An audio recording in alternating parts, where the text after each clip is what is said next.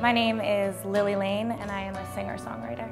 I do have a favorite Century21 story. My senior year in high school, I wanted an amazing dress for senior prom. So me and one of my best friends went from Boston to New York to the Century21 Uptown, and we spent the entire day like running through finding these like amazing designer one-of-a-kind dresses. It was actually really fun. It was a good day.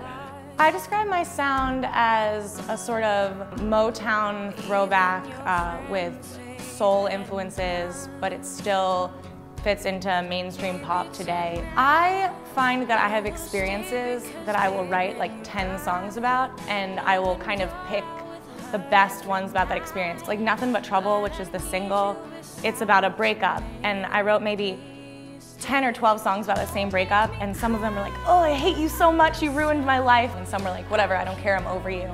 And this was kind of in the middle. This was the most honest song that I wrote about it, because you try and put up a front about a lot of situations, and I think with my songwriting I can really get to what I'm actually feeling and find the honesty in it, and I think that's why Nothin But Trouble was so special.